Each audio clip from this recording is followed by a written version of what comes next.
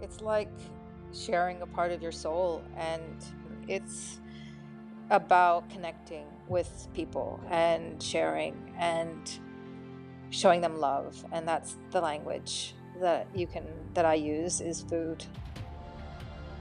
This is the Deep in the Weeds podcast. I'm Anthony Huckstep. We live in a global society, but the pandemic has closed borders worldwide. It's cut off that sense of connection, that ability to travel on a whim, and heightened concerns about the sort of existence we'll have moving forward. In one way or another, most people in Australia have come from somewhere else. Whether first, second, or third generation, we all have lineage to countries all over the world. But with cases still escalating overseas, what impact does that have on Australians with family abroad? Monica Luppi is the owner of Lulu's. Monica, how are you? Hi, I'm good. How are you? I'm good. You have an incredible background of Italy, American, Australian. It's very rich, and Yep. your food shows that. How are you feeling at the moment with what's going on in the world, particularly in America, in the middle of this election? Terrified.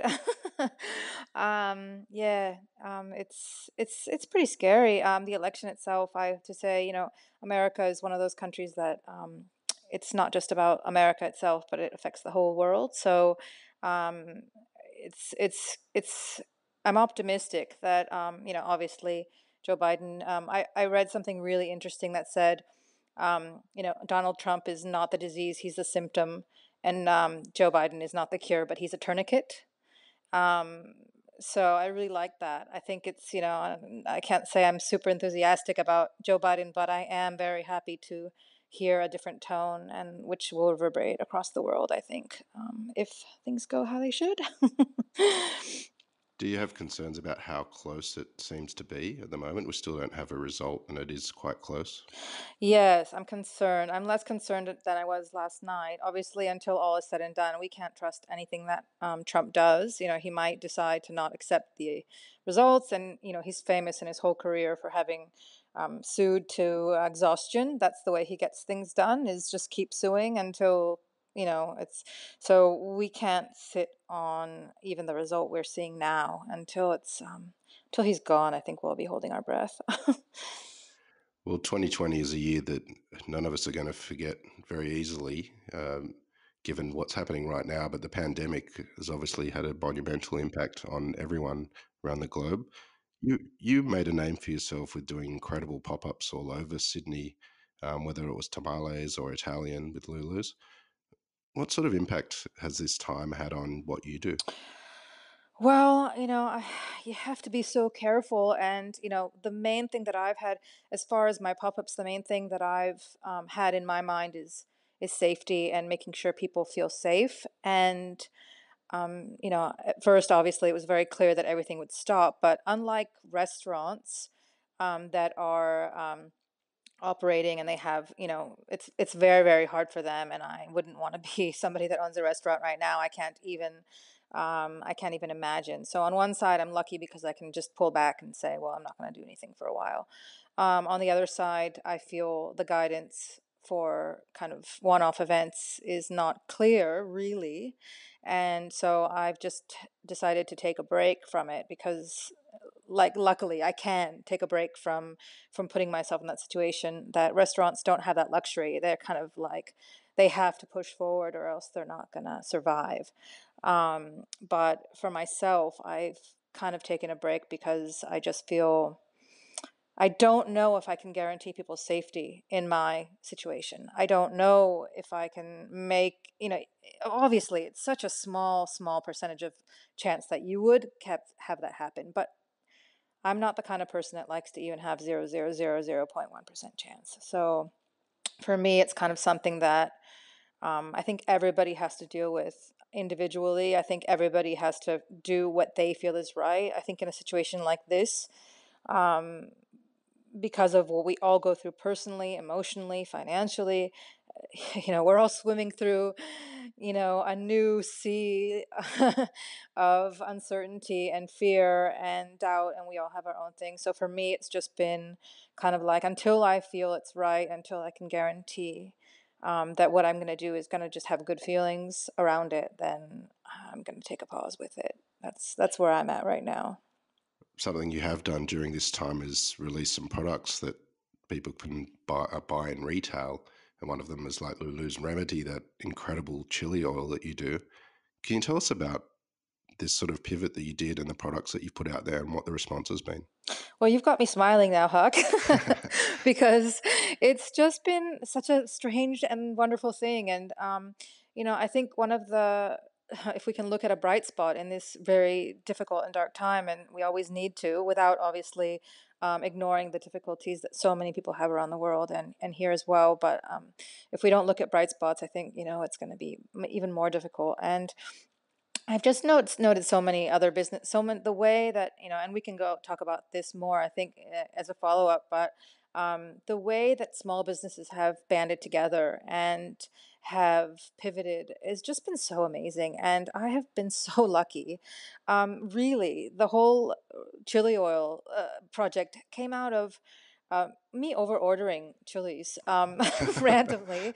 I ordered a kilo instead of a 100-gram bag by mistake of a few different types of chilies, Mexican chilies that I use in cooking. And I said, well, during lockdown, and I went, well, maybe I'll make some chili oil. And I live on the same street as Sample Coffee in St. Peter's, so I go in there every day, and the owners are so nice. And I said, listen, I make this chili oil. Maybe, you guys have a little grocery store set up now because of COVID. Like, maybe you could take a few jars. And they were just like, oh, yeah, we haven't tasted it, but sure, and it was kind of like, whatever. And just random. And yeah, and I just dropped it off to them. And then one of the people that works there is married to someone that writes in food and like really loved it. And then, Gourmet Traveler randomly wrote to me and was like, hey, we want to try your oil. We're doing a thing on chili oils.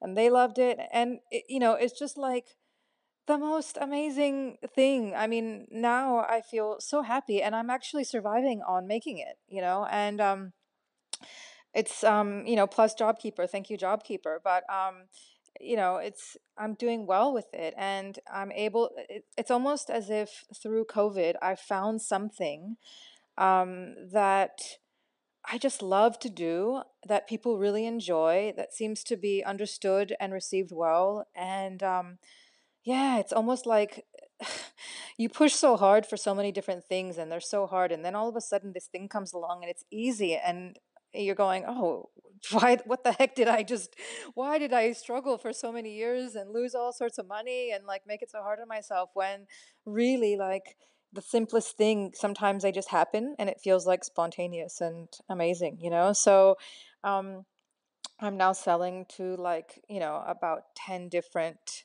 or 12 different places, I think, online, and it's been shipped across Australia, and it's still just me, which is the funnest thing, because people, like, on Instagram will be like, oh, yeah, you're really doing well. And I'm like, yeah, it's just me.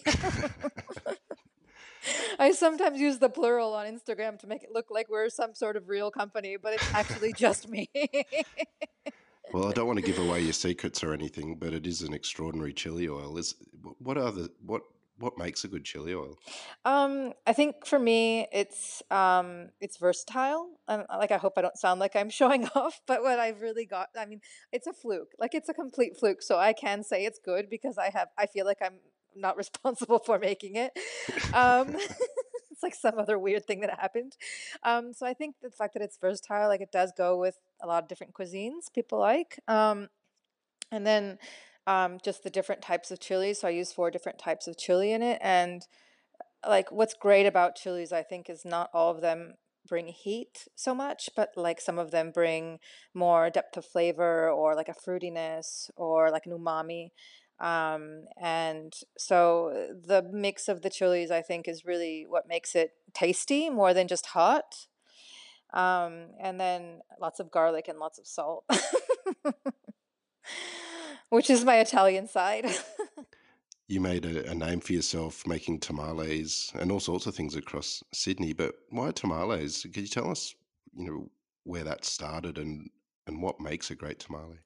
Yeah, and I hope I don't sound like I go off topic on every question you ask me, but I didn't see them around, and I think they're just a great food because they're portable, and for those of you who don't know what it is, it's like a steamed parcel, like you would have, I guess, Mexican version of what could be a dumpling, I guess, in a certain way, or, um, you know, um, and inside there's a corn and meat or vegetable, and then I used to top it with all sorts of pickles and things like that. Um, and I just thought it was a really good food to be portable, and that and it's pretty durable. Like it maintains its flavor through time. And when you're cooking for in commercial kitchen or for a pop up, or you have to sell across a day, you don't want something that is gonna take a really long time to get ready at the moment. You need something that can sit there, sort of ready, and still be good when it's ready to serve. So it had a lot of qualities that I felt would work really well, and it's so tasty and a good drinking food. Um, but yeah, I switched over to Italian food, just because as I was going on and on, doing the tamales, I felt, we've talked a lot about cultural appropriation lately. It's a big topic in food, and you know, again, everybody has that line of what they feel comfortable cooking, and I'm not saying I can't make tamales, but I just slowly started feeling like more and more like it wasn't me. I don't know if that makes sense, but I just thinking and taking in what people were talking about online, and I just thought a lot of that stuff kind of started resonating with me. And as I became kind of more and more, not that I was super known, but like as I became more and more known as that tamale person and started teaching classes on how to make them and things like that, I just started like little flags started going off inside my mind, and I just started feeling like if I'm really gonna be doing something that maybe I become a tiny bit more known for and that I'm sharing with people, I felt like I needed to move back to my actual identity, my childhood, the things I really grew up eating. Even though I did eat, a lot of Mexican food when I lived in California growing up there, there's something that started feeling a bit off for me. Um, and I just go, yeah, well, I don't want to be doing this anymore. And that's kind of why I stopped doing it. They're tasty, they're good, but I think everybody now is questioning what it means to cook a certain cuisine, what it means to cook, and how good is it when you cook from your soul, that really food is yours. And I just felt like I needed to do that. So, hope that's not too off topic for your tamale question, but it's something I really care about right now, and I wanted to talk about. So, yeah. Well, you headed down the Italian path. Can you tell us about your upbringing and what food meant in that environment? Oh, everything, Huck. Food means everything, and it has meant everything for us. Growing up, it was such a huge thing. I mean, I'm lucky in that my whole family really loves food.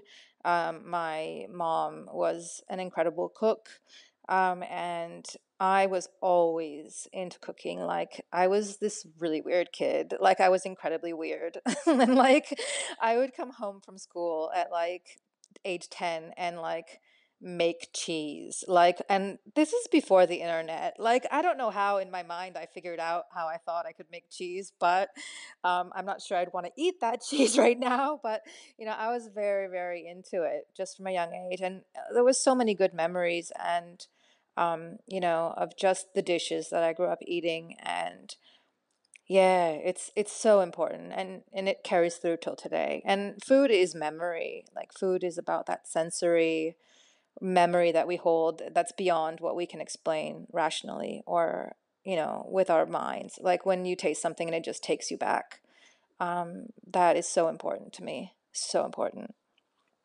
Mm. What are some of the dishes that do that for you that take you back to that time of growing up? Some of them are really probably trashier.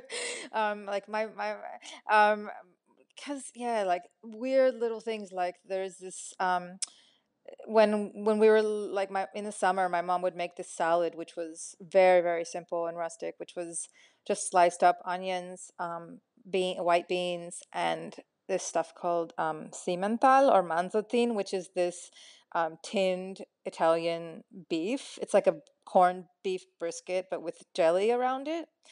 And it sounds pretty gross probably to anyone who's not Italian, but it's like this, I guess it's our version of Spam. So that's a very like childhood memory dish for me. Um, but then lots of vegetables and salads and fresh things across the table every time we ate. And um, I think that's like a really important thing. Another memory I hold very close is my dad. After dinner, we never ate sweets. We weren't really like a dessert family, but after dinner, he would have this glass of like the green onions. You know, I don't know what you guys call them here. Is it shallots here? The ones, the long green onions, spring onions. He would have this like cleaned glass of spring onions and a hunk of Parmigiano Reggiano on the table, and that was his like dessert, and with a cigarette. So you can imagine the breath that was happening there. um, but yeah, so but you know, I have so many. I'm so grateful to my mom because we ate very seasonally, very much in a healthy way, and lots of different vegetable dishes and salads and things like that. And that continues to be my taste today. So I'm very grateful. I know you had a pop up almost right on at the time that the pandemic landed. It was just weeks before doing Italian. What sort of food were you cooking then? Yeah, so always homemade pastas. Definitely fresh pasta is my thing. And what I like to do is talk to my producers that I work with, the people I source my produce from, see what's good and go on that. So my favorite producer for vegetables is the Veggie Box, Shane. He's an amazing guy. He's so passionate and real, and he cares. And, you know, that's a huge part of what I care about in food is connecting with people who feel the same way, who are not about, you know, making millions or becoming some hotshot, like famous, you know, person, but really do it for the love of the act of cooking and the love of the act of feeding people. So I always connect with him, and he tells me what's good and what's not good. And so I do a few vegetable dishes, always like a cooked one and a raw one. So I remember very clearly that there was zucchini flowers at the time, with the baby zucchinis. So I made a salad with those and some potatoes and fresh tomatoes. There was very good tomatoes back then, radishes, things like that. So to me, it's about making a few really nice vegetable dishes simply dressed. And I'm terrible at dessert, so I did serve gelato for dessert. Very much into Mappo gelato. He's another one. He's another one of those people. Mappo in Newtown. If you haven't gone, you have to go. He's a wonderful human being. He cares about the same things that I care about, which is, you know, being sustainable, being honest, being transparent in your food, and sharing love with your food. And he makes an amazing vegan gelato that just tastes incredible. So that was good because I love to be able to serve vegans. That's definitely something I care about, even though I eat meat. Yeah, so it was fun. It was really fun. You weren't always in the food industry. You actually left the corporate world to head into food. Can you tell us about that period of time and why you made that shift? Sure. So I actually worked in restaurants in my 20s, just as like a line cook and like a sandwich cook, things like that, very basic stuff. I loved it. In my mind, I just didn't think. I don't know if it was because, probably because I was still finding who I was, and emotionally, like, just had a lot of like, you know, issues growing up, mental health issues, things like that. I just didn't have the confidence to say, like, this is what I want to do. So I worked in nonprofit corporate, not horrible, evil corporate, but nonprofit corporate, for many years. And when my mom passed away in 2010.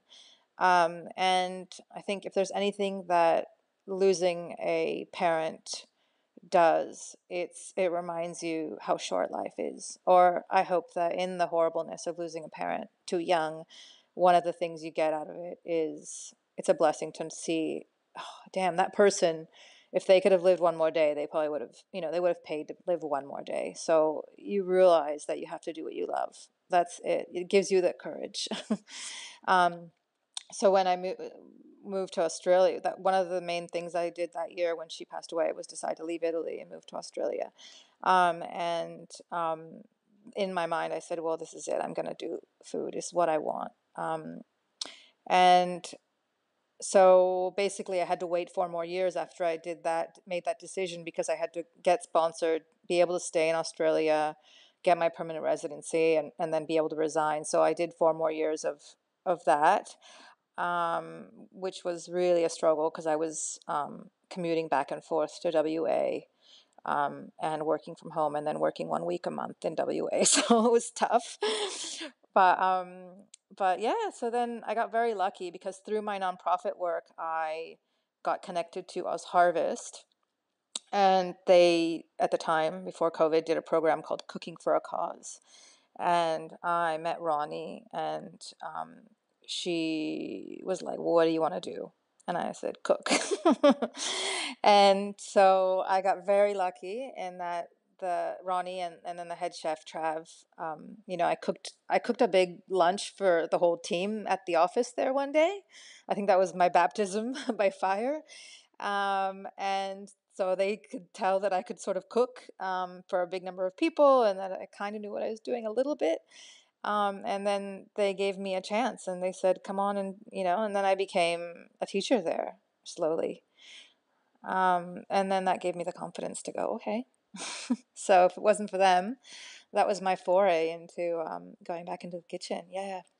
You've been involved with Oz Harvest ever since. What's it been like this year working with Oz Harvest and seeing the impact of the pandemic on different people? Oh God, I mean, it's so hard. Like you really see the need for a place like Oz Harvest through this. So many people struggling to get food. They've really pivoted and filled the need. Obviously our cooking classes stopped, but we basically transitioned into becoming like a full-time production kitchen for feeding people in need. So we went from teaching classes to making, I think we have over, I think I'll say they because I've been there sporadically. I'm not a full-time person there, so I don't want to take the credit, but they've made, I think, over 100,000 meals. And it's just the group there is so wonderful. I can't say enough about the corporate culture there, the support, the understanding. Everybody that's gone through this past year has struggled, and emotionally, mentally, mental health. I can't say that, I can't believe anyone would say that they're doing just great. All of us have been living in fear and uncertainty. So the fact that, an organization like that is just incredibly supportive of the people that work for them. And it's just been great to see how, um, you know, Oz Harvest has been able to go straight from one way of helping people to another, anything from making hampers to making sure people are fed to taking the food truck out in community, and yeah, and making sure we all feel very safe being there, throughout even the hardest bits. So yeah, it's been amazing to see the resilience, and very difficult to see the need, that's out there right now as well. Mm. You have friends and family in Italy. What's it been like being so far from them, and what impact has the pandemic had on them? Oh God, it's really hard. I mean, I'm gonna get emotional, but you just the missing them is incredible. Like the missing the people that you just think are always going to be there. It's very, very hard. The sense of home. Obviously, Australia is my home, but we have no idea. We're so incredibly lucky here in Australia, and we're very lucky in how as much as I have a lot to criticize about this government, like a lot, I still think, the way that it's been handled has been relatively good with, everything that's gone on. We've been kept safe. And, the idea that, in Italy now, there's, more than 10,000 cases a day. And I talk to my friends and they're still living their lives going out. They're still going out and having to go to work and living their lives. When we think here, when it was at 20 cases in New South Wales a day, we were like, oh, are we going to another lockdown? So the amount of trauma that has gone on there, I just, it's hard. And I think it probably makes me a bit more careful here because I'm feeling in a way, I guess through the empathy that you have with the people you care about, you're feeling the fear that they're feeling as well. So I think probably it's made me be much more cautious here, much more careful, much more worried, because you carry the worry of the people you care about as well. And, they're going into a winter now. I just don't know. And the Italian economy is so bad already. Very scared for them. Yeah. And in the US as well. And, the US, I have a lot of friends there. I lived there for a long time. It's so bad. All I can keep feeling is gratitude for being here as at the same time of wishing you could travel, wishing you could, I'm not above those petty little things that seem so small when you think about how other people are suffering. I'm not above saying, wish I could go somewhere or, have fun or whatever, but they're really, really doing it tough. So we're incredibly lucky. We are. Mm. How have you felt during this time? Has the events of this year changed you? Oh, for sure. I think if somebody says that it hasn't, change them, then they're either a psychopath or lying. Um, on one side, I think we all are going to realize how it's affected us after it's over, whenever that is, because this is a massive trauma the whole world has gone through.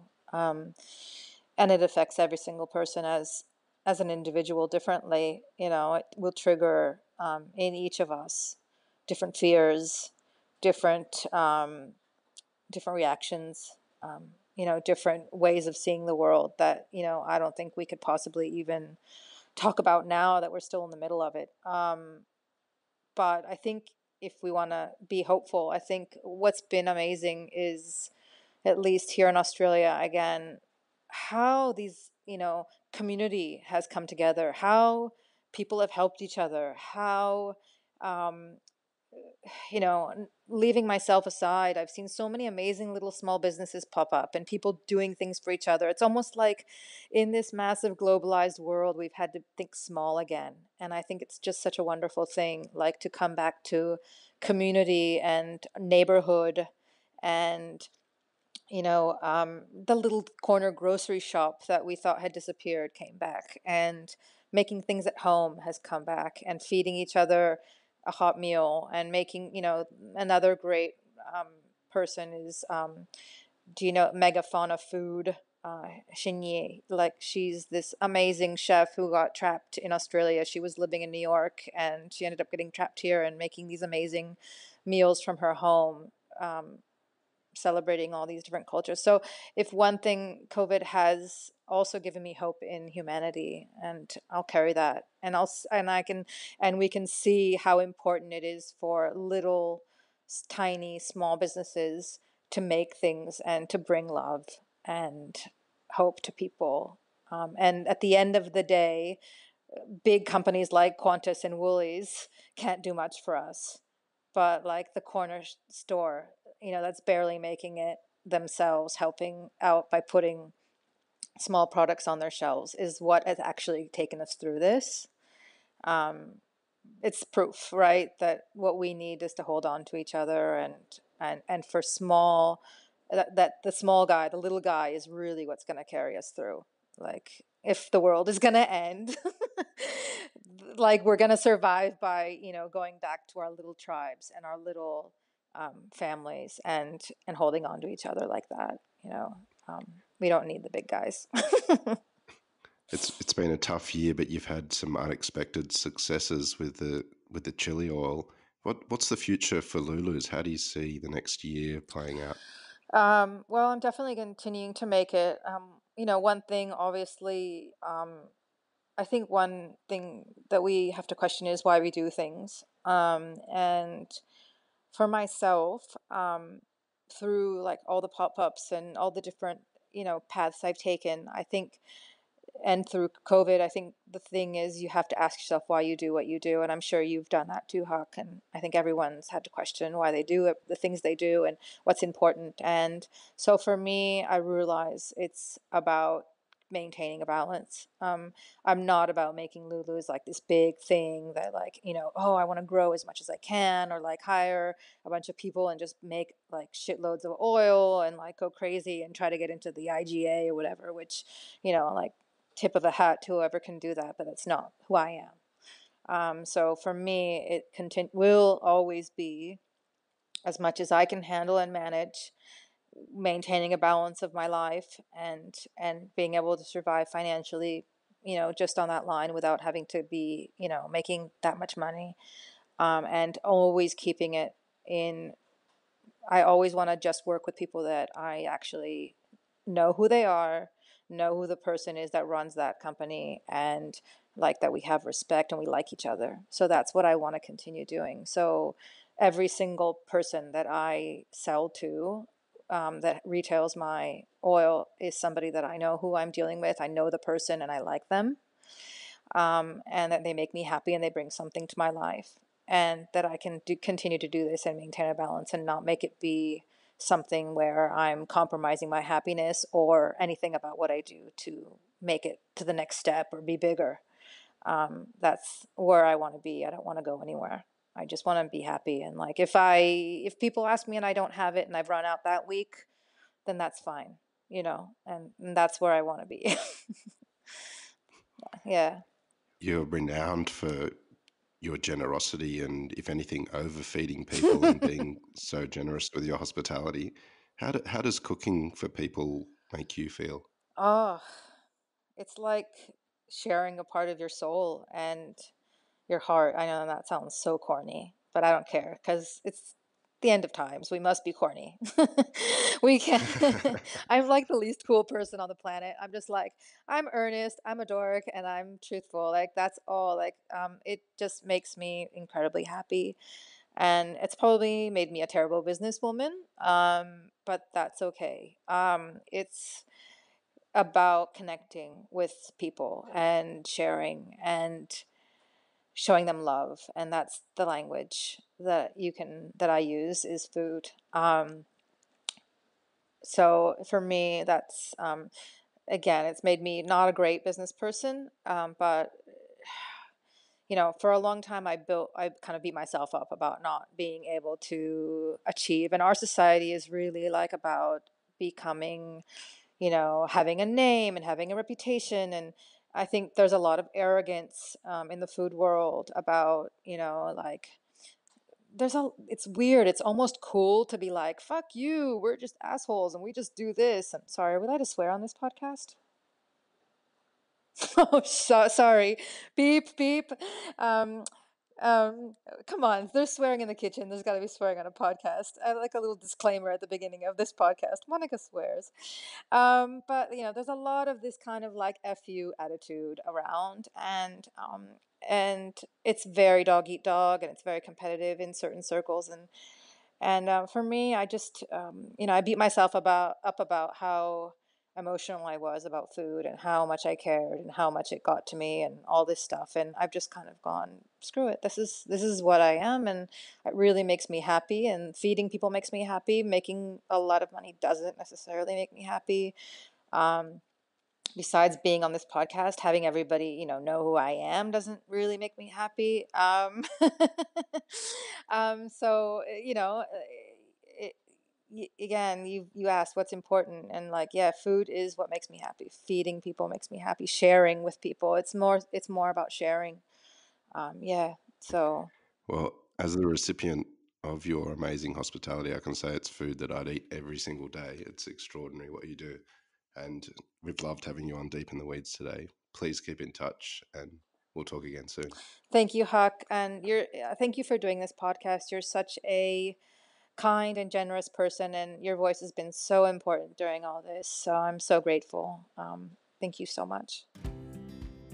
This is the Deep in the Weeds podcast. I'm Anthony Huckstep. Stay tuned as we share the stories of Australia's hospo community, suppliers and producers in search of hope during this pandemic. Special thanks to executive producer Rob Locke for making this all happen. Follow us on Instagram at Deep in the Weeds Podcast, or email us at podcast@deepintheweeds.com.au. Stay safe and be well.